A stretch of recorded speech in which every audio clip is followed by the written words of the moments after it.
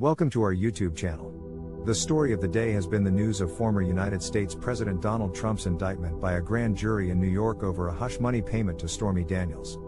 Trump denies the affair, but has admitted directing his one-time lawyer and fixer, Michael Cohen, to pay Daniels $130,000 for her silence.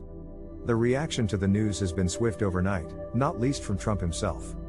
In his statement condemning the grand jury vote as political persecution and election interference at the highest level in history, he framed the indictment as part of a long litany of investigations he has faced since his political career began.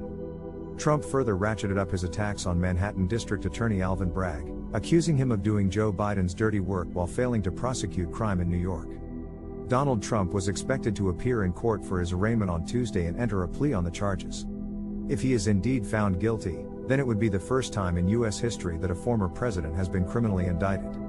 The news will undoubtedly have serious consequences for the race for the Republican presidential nomination in 2024, in which Trump currently leads in polls.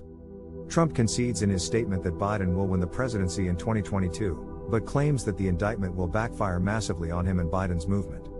To complicate matters further, New York's police have been told to report for duty on Friday and be prepared to deal with unusual disorder.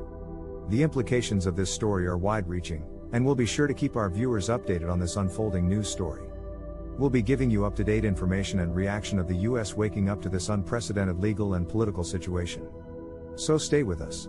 You won't want to miss out on the latest news and developments as the U.S. wakes up to this historic day.